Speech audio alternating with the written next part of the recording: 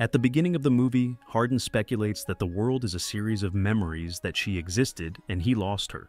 The guy realizes that his love story with Tessa seems rather banal, and she also met in the ancient Greeks, Shakespeare, Bronte.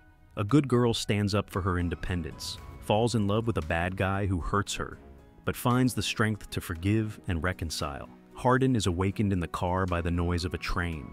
The action unfolds a month after the events mentioned above in the first movie. The guy opens his phone and sees that Tessa has not read his messages asking to talk, although a month has already passed. Meanwhile, the heroine herself goes to a cab and hurriedly gets out of the car, running into the office. Noticing a guy in the elevator, Tessa asks him to wait for her. However, the door closes. In her heart, the heroine curses as the elevator doors open. Trevor asks what he was insulted for, even though he was trying to hold the elevator. Tessa lies that she didn't do it, which seems rather strange. In addition, the heroine reports that she is in a hurry to get to the interview, and therefore very nervous. Trevor jokes that she's already managed to make an impression. Tessa insults him again, but in a low voice. The heroine is happily welcomed at the publishing house, Vance, and wants to introduce her to the owner, Christian. However, the man is angrily talking to someone on the phone, so Kimberly escorts Tessa to the office. The woman apologizes for the mess and says that they get a lot of interns, but almost all of them have to be fired the next day. Kimberly has a good feeling about the heroine, however. Tessa learns that she has to read about 5 manuscripts a week and select good material from them. Left alone, the heroine begins to put her workplace in order and finishes in the evening. After that, Tessa gets to work and her night is very fruitful. In the morning, the heroine wakes up and sees Christian Vance across from her. The man is amazed that during the night, Tessa managed to read 3 manuscripts and left one of them. The heroine nervously explains that she enjoyed reading and worries that now she will be fired. Christian asks her to grab her things and follow him. Tessa walks down to the car with the man and decides to find out where they are going. Christian, sitting next to Kimberly, talks about a digital publishing conference where they can get some extra sponsorship. Trevor whisperingly advises the heroine not to wear the same thing for 2 days and recommends that she shower more often. Meanwhile, Hardin goes to the tattoo artist for a new drawing. The guy refuses a drink, saying he likes the pain. Christian and his companions make it to the hotel. Tessa learns that her room isn't ready yet, causing her to receive a complimentary suite from the hotel. Christian asks Kimberly to go shopping with the heroine to find a dress for the evening. A woman picks out an outfit for Tessa and decides to do her makeup in the room. Kimberly admits that she has more than just a working relationship with Christian. The woman worries that they forgot to buy lingerie and Tessa's things are in the laundry. However, the heroine says that this will not be a big problem. At the party, Trevor tells her that their company needs to get Jeong as a sponsor. Soon, a man approaches them with a huge bowl of cocktails and tells them that they should get drunk. While drunk Tessa is having fun on the dance floor, Hardin decides to attend a party to which Steph invites him. There, the guy immediately begins to pester a rather narcissistic and assertive Molly. On the dance floor, the heroine begins to embrace a strange guy. For a second, Tessa thinks that Hardin is in front of her, because of which she decides to kiss and then runs away. Hardin loses his temper when Molly keeps hinting to him about night games. Meanwhile, the heroine decides to call her guy to let him know that she looks amazing and he can't even see her. Hardin realizes that Tessa is drunk, especially when she yells that she's not wearing any underwear right now. The heroine hangs up the phone and faces Trevor. Tessa offers to go to her room and order ice cream and fries. After learning that the guy doesn't read fiction, the heroine calls him a savage. Tessa says that novels allow you to live many lives. Laughing, the heroine throws a napkin at the guy, causing his shirt to get dirty with wine. Trevor decides to change in the bathroom when a worried Hardin appears in the room. The guy is angry when he sees that Tessa has brought someone to the room. The girl suddenly pesters Hardin and says that either he leaves or they stay alone. The guy chooses the latter option. In the morning, Tessa learns that she urgently needs to go downstairs. The heroine informs Hardin that this night was a mistake and meant nothing.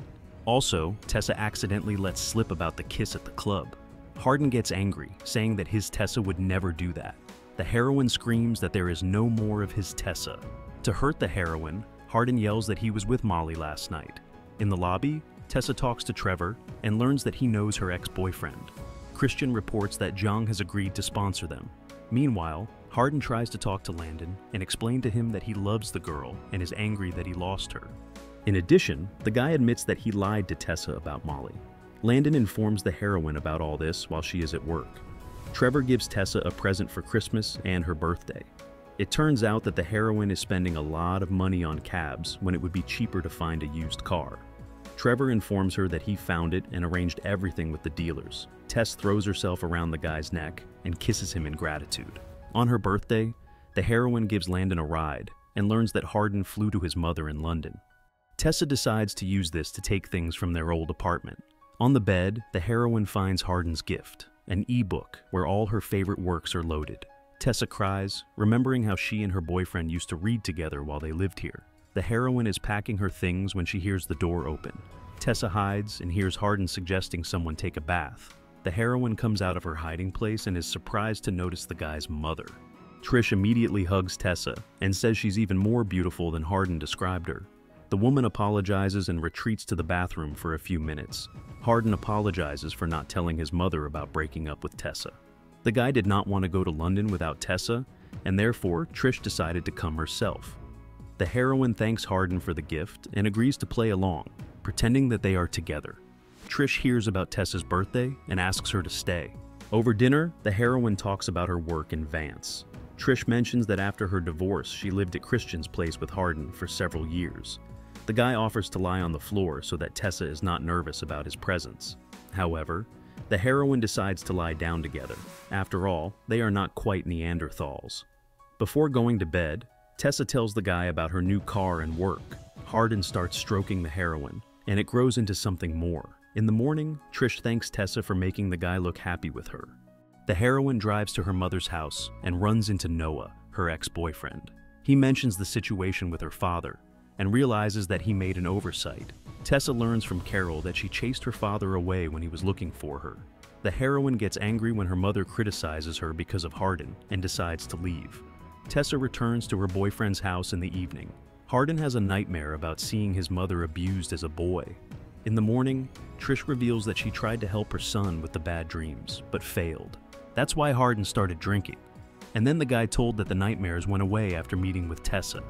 Waking up, the guy decides to give the heroine another gift, a perfect day. Tessa wants to go ice skating, but Hardin falls several times, and then admits that he got on the ice for the first time. The heroine suggests going to yoga, where she realizes she wants to go home and be alone with her boyfriend. The shower games are interrupted by a phone call. Kimberly really asks Tessa to babysit Christian's son while they both get busy. In the evening, the couple is left alone in the office. Hardin gives the heroine a bracelet for the upcoming Christmas. In return, he asks Tessa to give him another chance. After that, the reunited couple remains alone. Trish receives a call from her ex-husband, Ken. The man asks her to join him and Karen at the mansion for a Christmas party. Trish agrees and takes her son and Tessa with her. After seeing family photos with Landon, Hardin gets himself a bottle of wine and goes outside. Ken tells his ex-wife about his recent honeymoon. Hardin gets angry at his father and picks a quarrel. The boy can't believe Ken feels guilty for leaving during a difficult time and attacks the man. Trish is angry at her son and asks to finally forgive Ken. Otherwise, he will drag himself to the bottom, so also spoil Tessa's life. The heroine walks Hardin home, but does not talk to him. On Christmas Day, Tessa comes to work and encounters Trevor there. The heroine talks about her situation with Hardin. Tessa loves the guy, but realizes that he still has a lot of problems to solve. Trevor sympathizes with the heroine and tells her that he will soon move to Seattle since Christian decided to promote him. Soon, Hardin reconciles with his father and returns to his normal state. When Steph invites him to a party, Tessa offers to go there together. In addition, the heroine learns that Christian wants her and Hardin to go to Seattle for work. At the party, Hardin leaves Tessa and goes upstairs with a girl named Jamie. The heroine decides to play truth or action with Molly, which ends in a scuffle. Hardin takes the girl upstairs where they are left alone. Tessa goes to the bathroom and the guy sees messages from Trevor on her phone, looking forward to spending time in Seattle. Tessa sees Hardin chatting with Jamie about a shared secret and has an argument with him.